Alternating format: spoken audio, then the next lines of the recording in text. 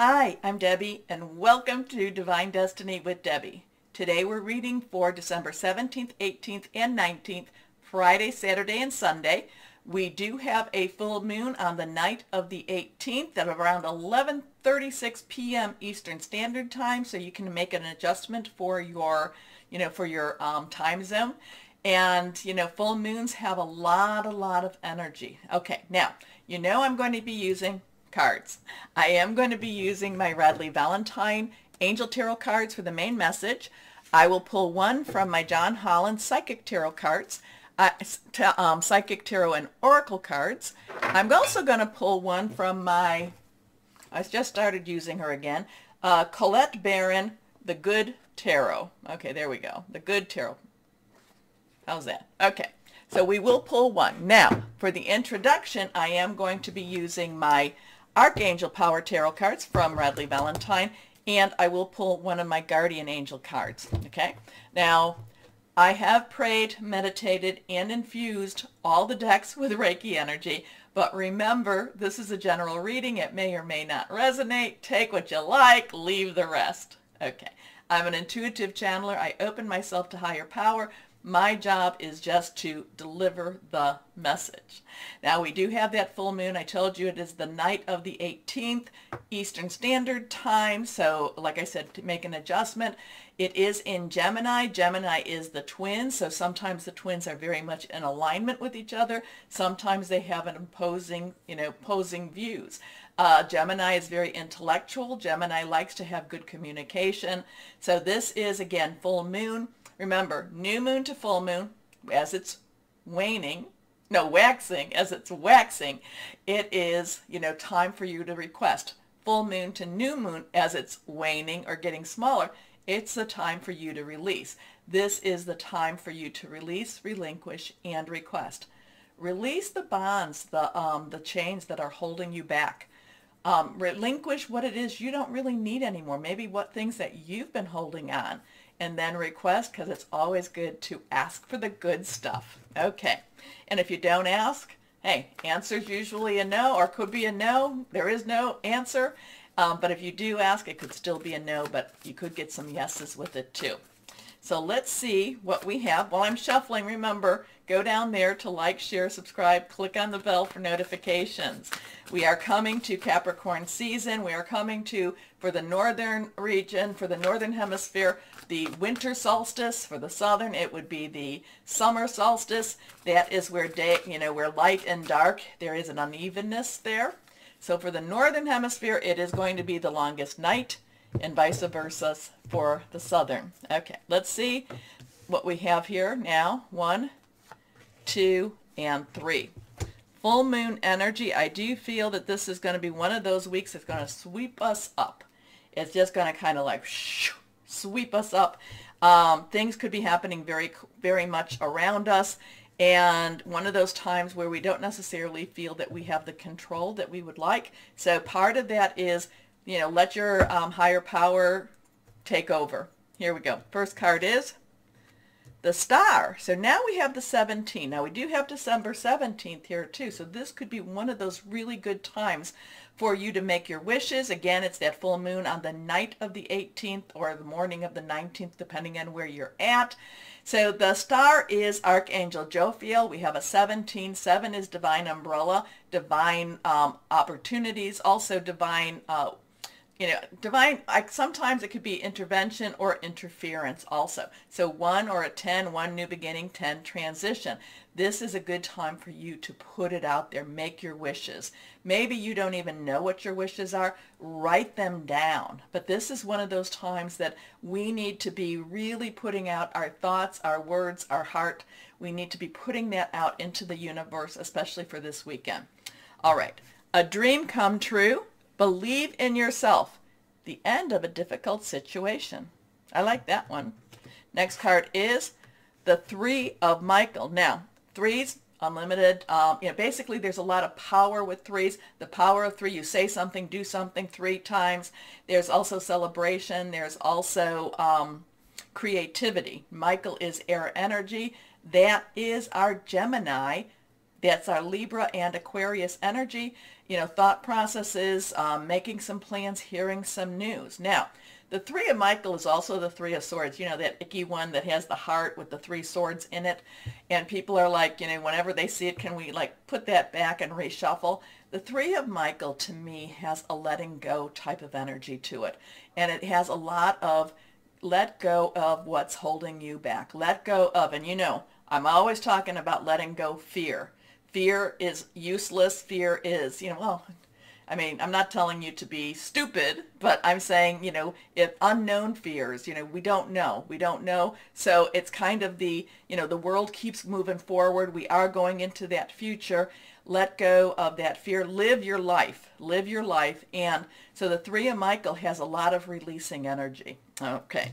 So release the past. You will grow from this situation. Time heals all wounds. And again, reverse cards do have a lot of energy to them, a little bit more. Next card is solutions, solutions, solutions. So we have a 14. Again, 4 has stability, leadership. It also has organization. This is Archangel Zadkiel. Zadkiel, if I remember, Zadkiel is of the violet light. The violet light that purifies and cleans so many things. Now, I know that we talk about, and I'm going down my bunny trail, Uriel is of the light, but the violet light has a holiness to it also. So Zadkiel is someone to really do a little bit more investigation on. There's a lot of crown chakra with the violet light, and Zadkiel has a very divine connection.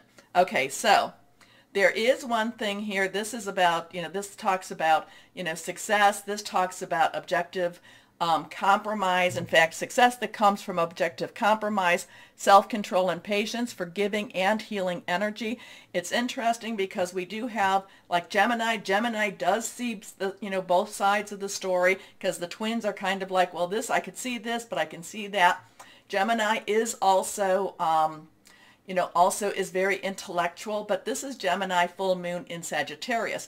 And this is where ego can get involved. Sagittarius pulls that ego up because we want to have a little fun. Gemini also has that let's have a little fun. So there can be a little bit of a push-pull between Sagittarius and Gemini. And Solutions is telling us to, hey, just kind of be aware of it, but put that aside for the moment and try to be objective at the same time. So again, self-control and patience, forgiving and healing energy. So 17, we have a 3, we have a 14. There, Jophiel, I believe, does have a lot of, I believe Jophiel covers a lot of the arts type of energy with that too. So take a look at that. Now, I love the 17. I love the wish card. The 17 is make your wish, put it out there, put it into that universe. The 3 of Michael, hey, release what's holding you back, release the past. And the Solutions card, the 14, it kind of like get your head on straight. Get your head on straight. Things are going to work out much better than you think, but you have to, in some ways, put the emotion aside. Okay? So let's see what the guardian angels have to say for this weekend. A happy change. So now we have 3 major arcanas. This is the wheel. This is the wheel of fortune, the wheel of fate. This has a lot of destiny energy to it. Things are moving forward. This is the 10, so things are definitely moving forward. I do feel like you get, like this, we have to see things with more reality. We have to get our head on straight. This is a happy change. Your angels have heard your prayers, I love that, and have banded together to create real and joyful changes in your life. Events begin to move forward, and great progress will now be possible. You may need to make some rapid decisions, which is what I talked about before all of this, due to the suddenness of activity. Be confident and trust the guidance you receive. Wow. So 1, 7, 3, 1, 4, 1, 0. Interesting. Interesting numbers. There's a lot of 1 energy there too. All right. Now, again, full moon. I will try to post some things on my website and Facebook page, and then I try to bring that over to my YouTube community page also. Now, why don't we get started with our readings. Hello, my Aquariuses. How are you? Well, let's see what we've got going for you with this weekend, because yeah, this full moon is going to be big. It's going to be big. Let's see. At least all of the readings so far have had so much energy.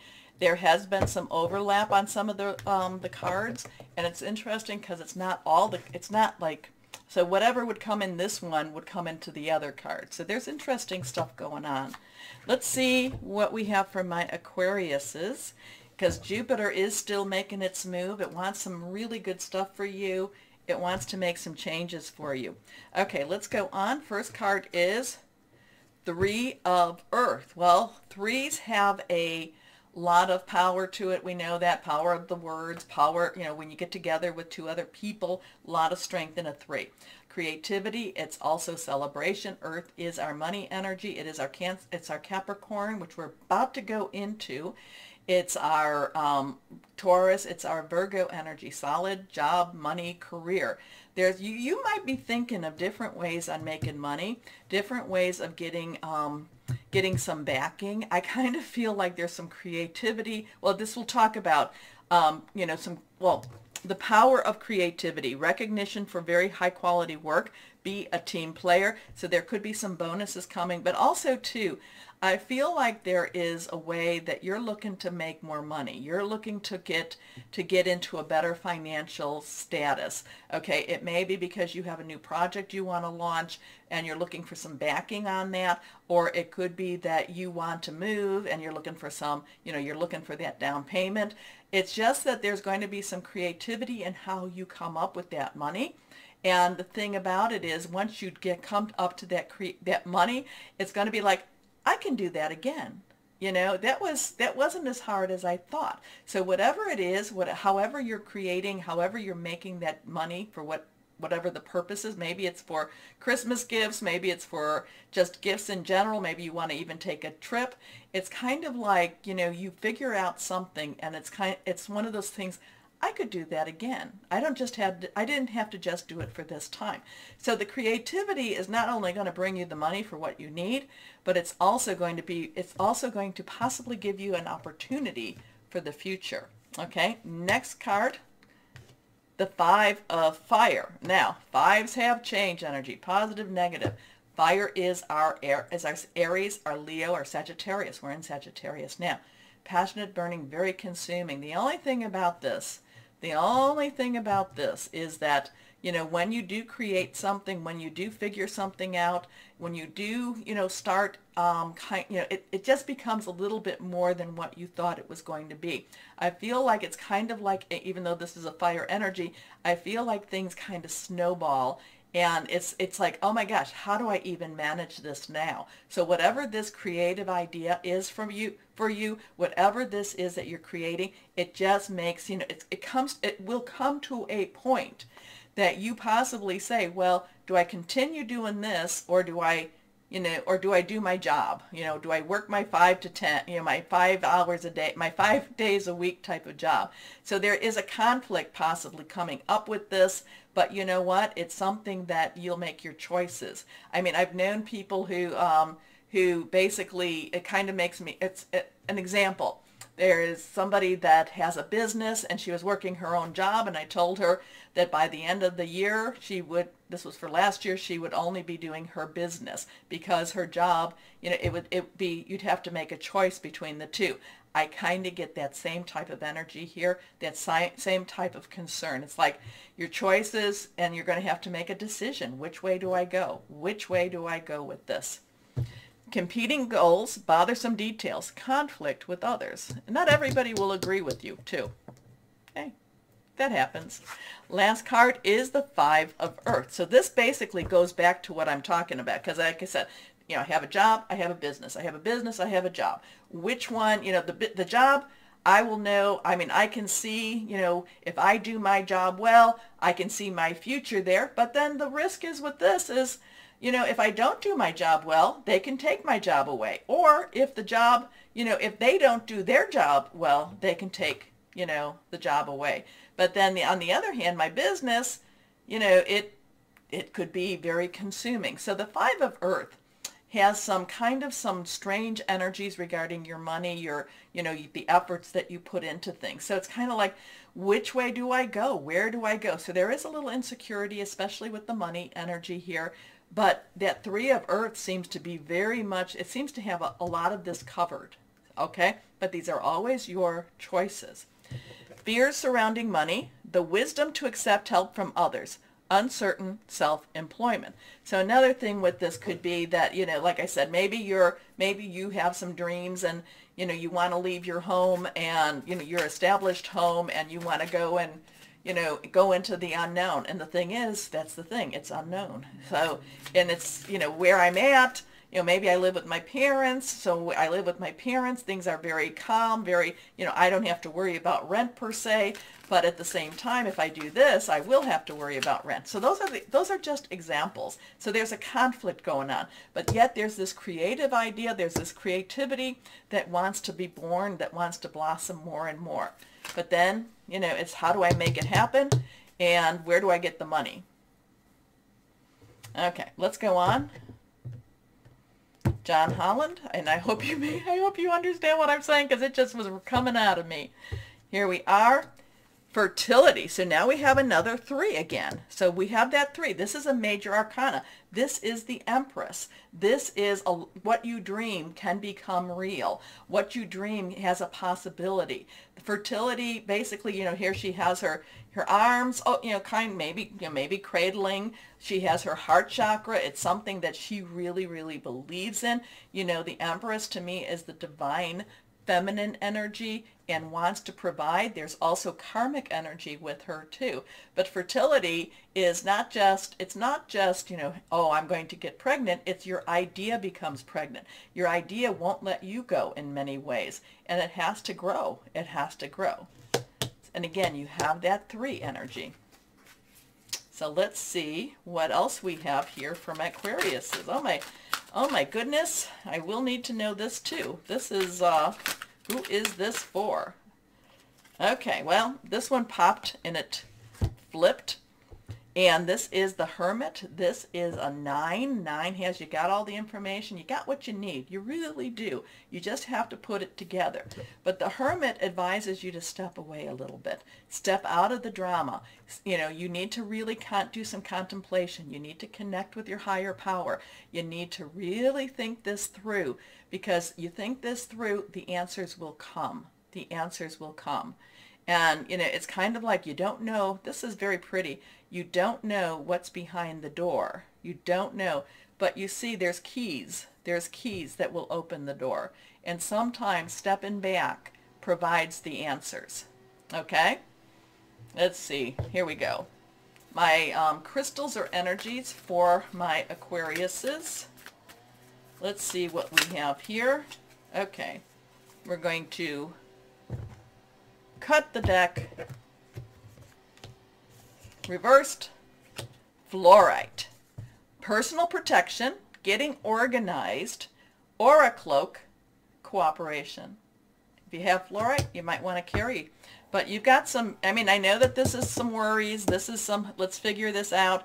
But you've got some really strong stuff happening, and dreams are possible. And we've got that full moon on, with Gemini.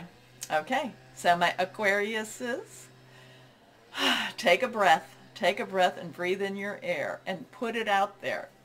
Also too, take a moment, like, share, subscribe, click on the bell for notifications. As always, my wonderful Aquariuses, my sweet sweets, know that you are loved, stay shining, and be blessed. Bye-bye.